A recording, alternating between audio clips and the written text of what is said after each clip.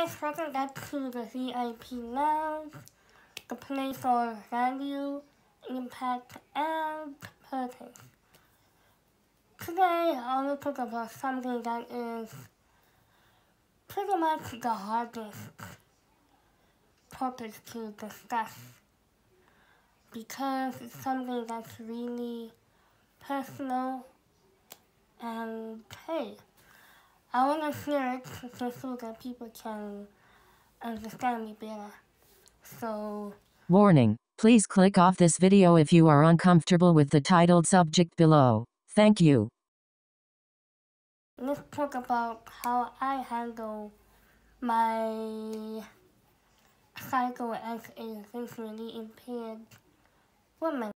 Okay, before I get started, let me just say to all of my visually impaired girls out there, make sure to pay extra attention to your body whenever it's the time of the month.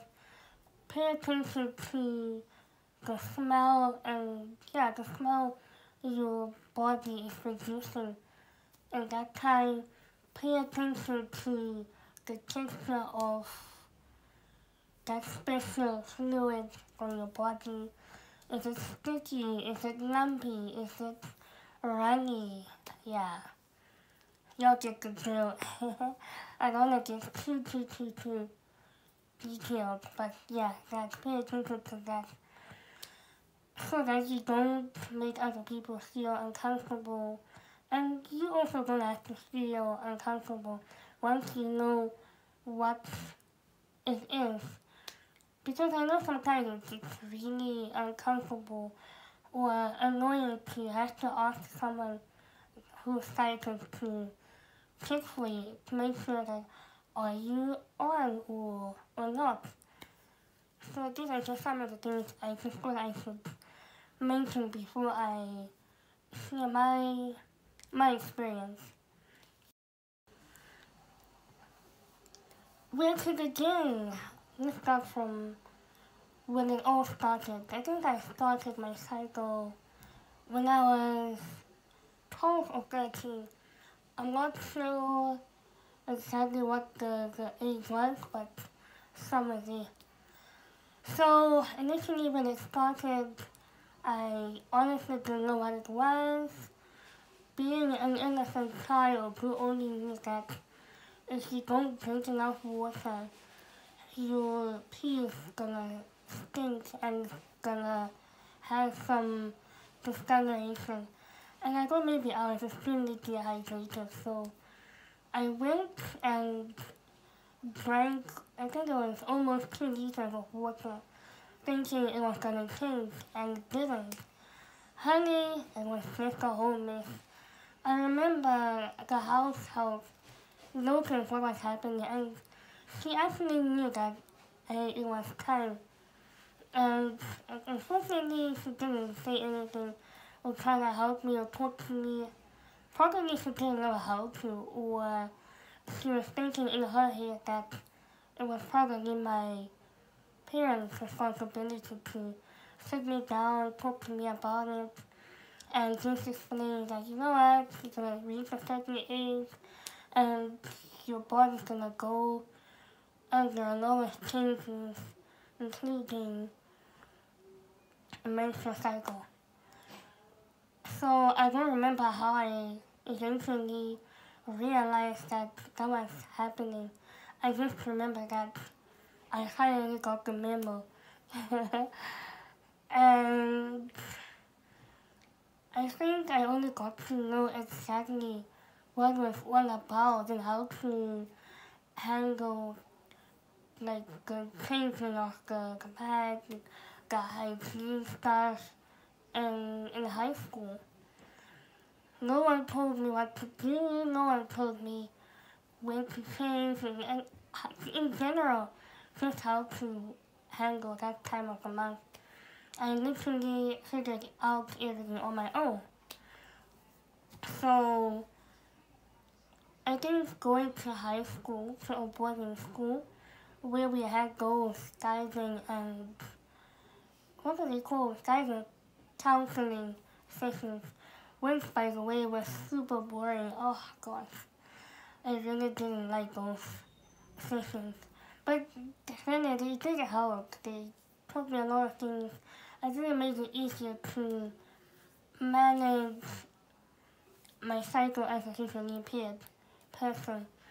So now on to the current stuff, how I handle it. So I'm not one who has a very heavy cycle, it's in between. And I have a regular 28-day cycle.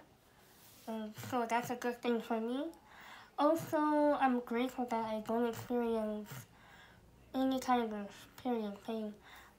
I might do like a little cramping that just tells me that, yo, it's about to happen maybe like a week before or a few days before. And once in a blue moon, I have those headaches, which are not really crazy headaches. It's something that I can tolerate. And what else? What else? I guess my biggest sign or symptom that I'm on my period is extreme tiredness. I don't feel like doing anything, so I do things at my own pace. When I'm on my cycle, it's even worse. I get things done, but I'm obviously grumpy doing it. So, all I do is, if I get up in the morning, maybe it starts in the morning, I just take a bath and I change, right? The normal way that people do it, you get your pads, you remove the stickers and all of that stuff, and then you place it on the garment, and you wear it. However comfortable you wear it, right? And so, how do I know that it's time to change? As someone who's visually impaired, I make sure that I pay attention to what's going on down there, like the texture, the smell, the, what's it called? I'm not sure what it's called. Like, is this thick, is this thin? That kind of thing. I'm not sure what the English word is. Guys, English. Anyways. Lord! The word I was looking for is consistency. Bingo! Yo! Jesus Christ! I can't believe this. I make sure I pay attention to those things. So usually I don't check with the little site that I have in my, this is right, list. Yeah, the site, the little site that I have in my list eye, which is your eye, watching this, right? I don't usually check even though I can see it. I don't usually check, I just prefer to feel it.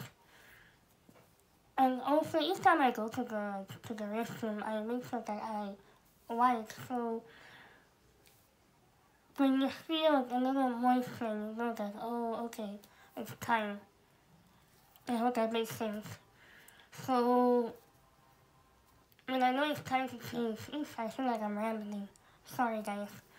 Anyways, when I feel like it's time to change, I make sure I pay attention to the weight of the pad that I'm wearing at that time. And I just make sure that I try and change consistently after every 6 hours so that I don't have any kind of accidents. And also when I use the restroom, I make sure that I go with my phone and put on my torch, and then I put my thing. Oh, excuse me. There's just so much wind that's irritating my nose, so I'm just feeling a little uncomfortable. So as I was saying, I just make sure I switch on my torch, and then I maximize my brightness, and then I go to my camera. That's how I check the state of the toilet. Just to make sure I haven't missed any evidence of my womanness, my femaleness. And if I'm not sure if it's clean off the flashing, I just take a brush or a tissue and just wipe the entire toilet, the entire seat, and even the inside. And check it, because you never know where just that little, the little dot, the little A. And that's just basically it. If I'm not sure, I ask someone that I'm comfortable with to just check for me, even if I feel like maybe I've had an accident.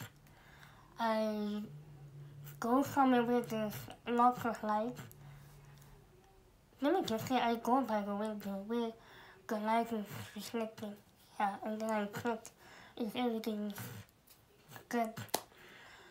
So, I think I shared enough with you guys. If you have any questions, put them in the comments. If you have anything interesting to say, comment down below. And also like my content, guys. Make sure to subscribe if you haven't subscribed. And share also if you found this helpful. Because I know a lot of people from the mainstream were wondering, I guess you guys are educated, and if you are visually impaired, share with me your tips how you handle your cycle, and I hope that what I shared has also helped one or two people out there. That's all from me, guys. I'll see you next time. Thanks for watching.